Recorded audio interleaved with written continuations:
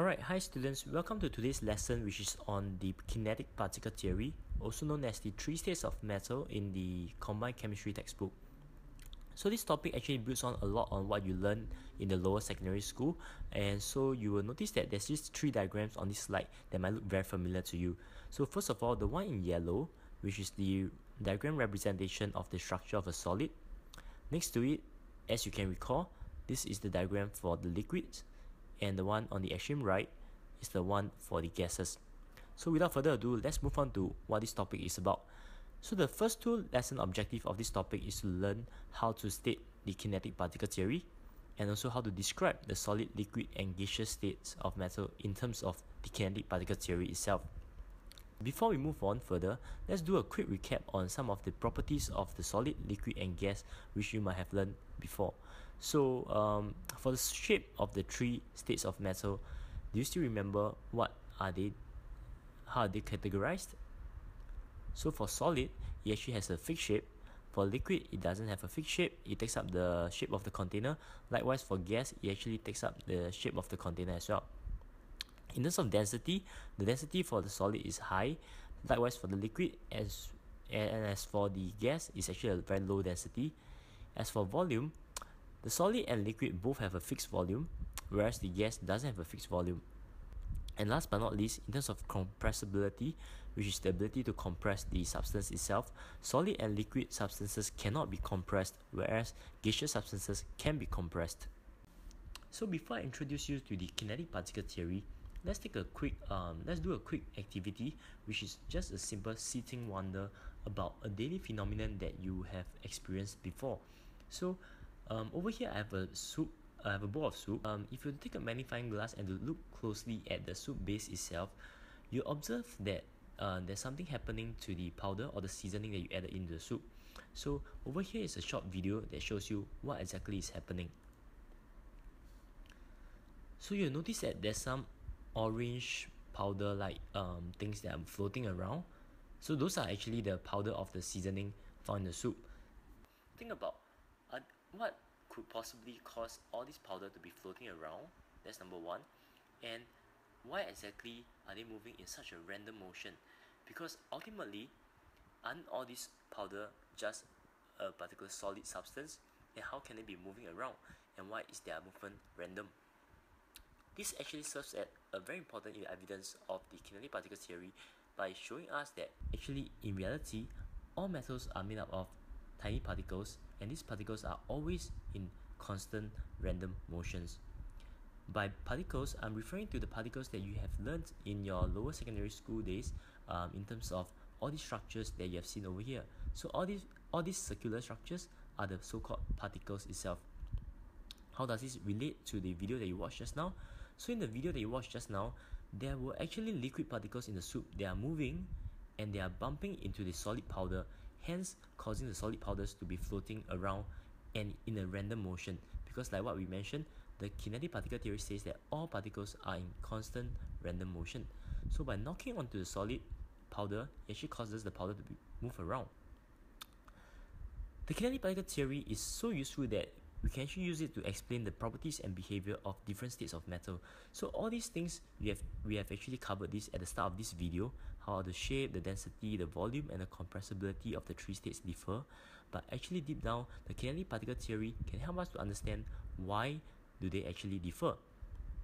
In order to do that, it considers three factors in terms of the particles. Firstly, the spacing between the particles. Secondly, the arrangement between the particles. And last but not least, the movement of the particles. And this forms a very simple mnemonic of S, A, M, SAM.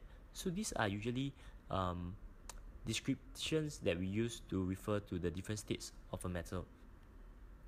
So let me show you a quick simulation which can be useful as you're revising through this topic. So this simulation is actually called the FAT simulation of states of matter. You can actually find it in this link over here, or you can just get it from one of your teachers. So what I have over here is so let me reset this. So what I have over here is actually the microscopic view of a solid substance. By microscopic, it means that we're looking straight into the solid and observing how the particles behave like. So what you can observe over here is that in a solid structure, the particles actually are arranged in a very orderly manner, right? And they are closely packed. In fact, there's not even much space between them, and they seems to be vibrating about their own position. They are not floating around or whatnot. As we move on to a liquid phase, what you notice is that it's slightly more disordered, but somehow the particles are still closely packed, and you see there's these two random particles that have been floating around. So actually this is something that we will consider when we move on to the concept of evaporation. But more or less, the particles are simply just sliding over one another. And last but not least, let's take a look at how the particles in a gas behaves like. This shows how the particles in a gas behave like. Notice that all the particles try to occupy the entire volume of this container. They are moving far apart from one another at faster speed in random directions, and the arrangement is very, very disorderly. So this simulation actually serves as a very good tool for you to revise about how the spacing, arrangement, and movement of particles are like for the three different states of matter. So let's move on back to the slides. So as I mentioned that there's three factors that we consider. So let's first take a look at in the solid structure itself. So in the solid structure, what you notice is that the spacing of the particles, in terms of that, they are very closely packed together. In terms of the arrangement, it's a very orderly arrangement, a very neat arrangement of rows followed by rows followed by rows. In terms of movement of the particles, they simply just vibrate about their fixed position. So you notice over here that there's this diagram on how to draw the structure of a solid, and you will be required to draw this out.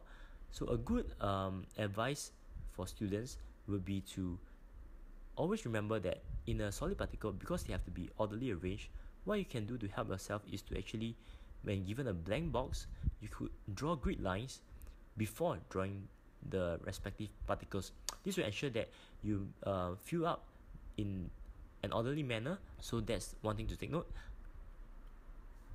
And also, do take note that you are required to fill up at least 3/4 of the box and at least 3 layers of atoms itself. Alright, and of course, the atoms, in the case of a pure substance, they should be all of the same size. So in terms of vibrating about fixed position, you notice over here there's a short clip to show what exactly is it like.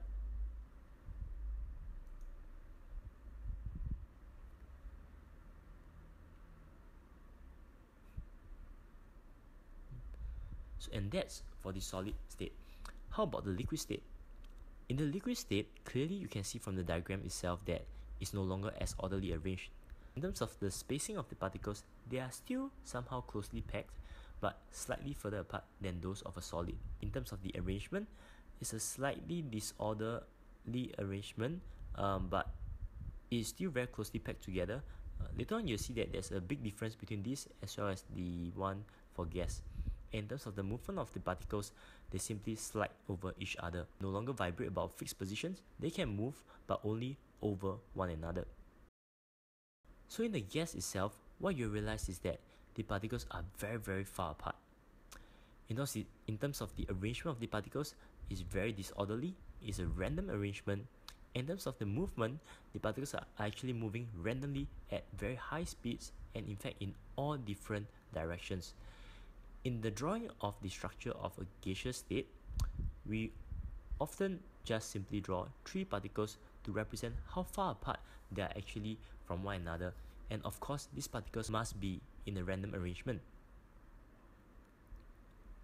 So having said that, how does knowing all the SAM, the spacing, arrangement, and movement of the particles, help us to understand about the properties that I mentioned just now?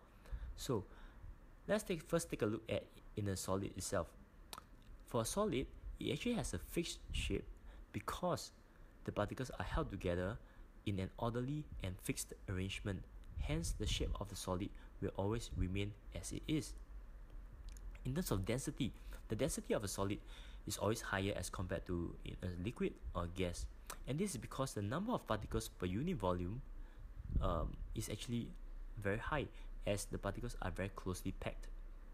So you'll notice that for a given volume of the diagram itself, there's actually a larger number of particles as compared to in a liquid or gaseous state. In terms of volume and compressibility, the reason why the solid has a fixed volume and cannot be compressed is due to the fact that the particles are already very closely packed with one another, such that there's not much spatial allowance for the particles to be further compressed together. But what about the other two states? So now that you have understood what I mentioned about the solid state, do take some time to try to explain the properties in your worksheet or in your notes using the kinetic particle theory that you have learned. So why is it that the shape of a liquid is not fixed? Or why is it that only for gases could you compress the substance itself? So think about the reason based on the three factors that we mentioned just now, which is the spacing, arrangement, as well as the movement of the particles. Use those to help you answer how the properties. So in summary, you have learned how to state the kinetic particle theory, which is the fact that all metals are made up of particles that are in constant and random motion. We have also talked about how to describe the solid, liquid and gaseous states of metals in terms of the spacing, arrangement, as well as the movement of the particles. So with that, you should be able to attempt some of the questions in your notes or worksheets that your teachers have assigned to you. So with that, I will put an end to this video.